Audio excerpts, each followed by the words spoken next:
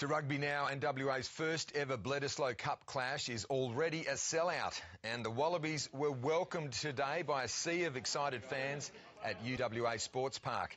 The Australian skipper saying he can't wait to play at Optus Stadium. That stadium looks genuinely awesome.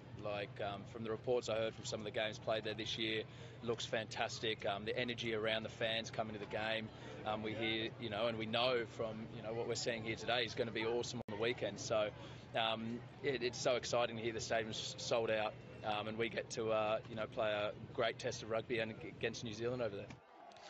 Yeah, the All Blacks arrived yesterday and they were treated to a special welcome to country ceremony at Perth Airport.